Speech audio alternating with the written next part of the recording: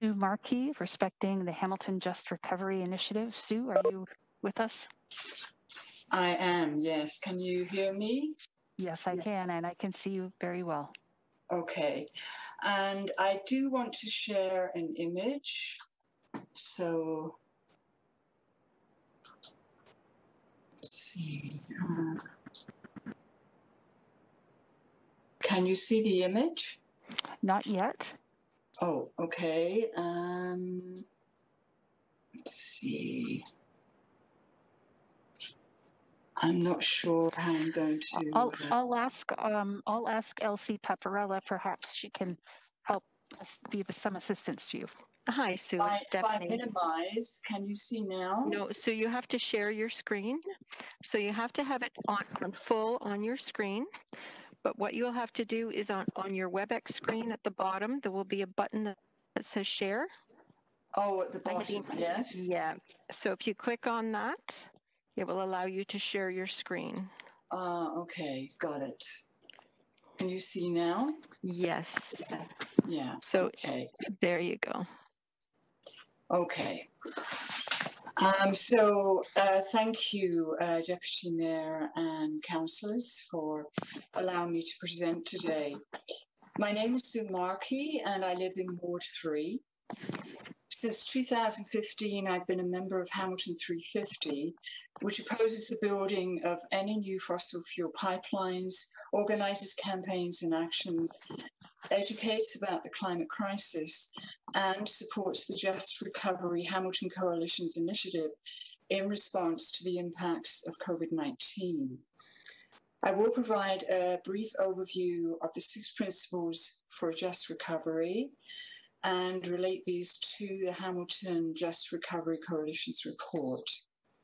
The 6 principles for just recovery was released in June 2020 and adapted from international principles for a just recovery.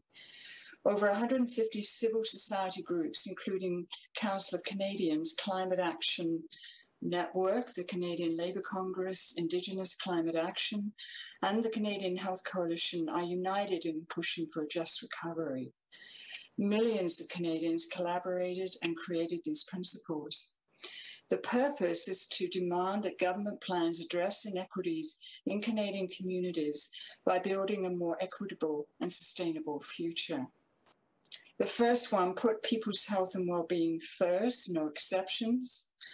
Health is a human right and is interdependent with the health and well-being of ecological systems. Secondly, strengthen the social safety net and provide relief directly to people, particularly those who are structurally oppressed by existing systems, such as Black, Indigenous, and people of colour. Third, prioritise the needs of workers and communities. Support must be distributed that is consistent with Indigenous sovereignty, a climate-resilient economy, and workers' rights. Fourth, build resilience to prevent future crisis.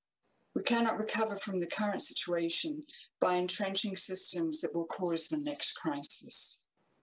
Fifth, build solidarity and equity across communities, generations, and borders.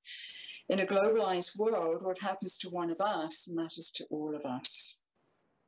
And sixth, uphold Indigenous rights and work in partnership with Indigenous peoples.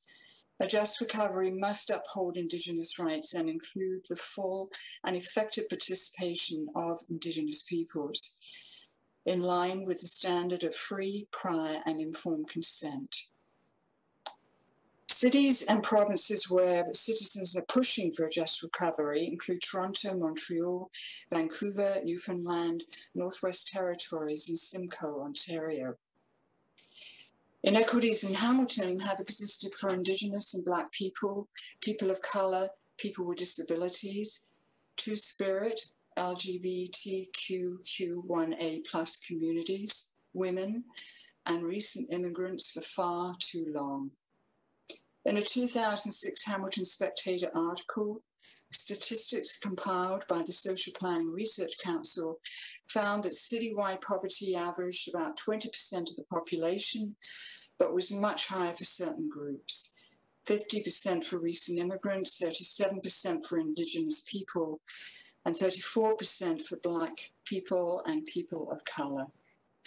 The 2010 Code Red Hamilton Spectator series, in collaboration with McMaster University, revealed incredible disparities in social, economic and health indicators based on where people live.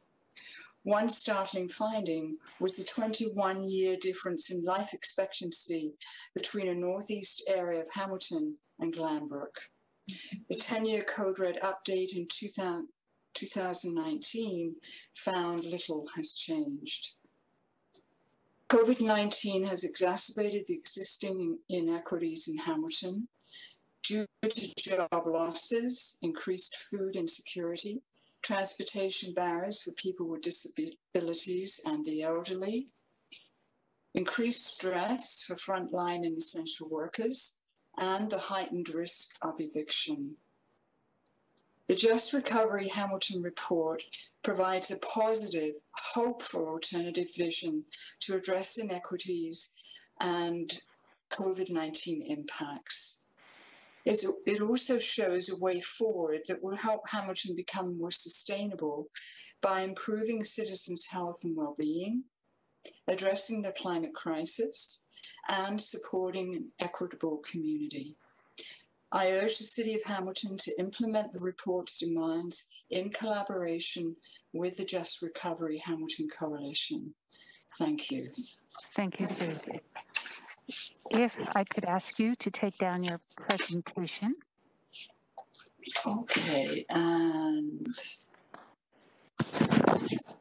Hi, Sue, it's Stephanie. Oh, I think you found it. There you go. Thank you. Okay. So, Sue, right now I'll turn to members of council to see if they have any questions of your presentation. Members? I don't see any, Sue. Thank you very much for taking the time to be with us this afternoon and sharing your insights.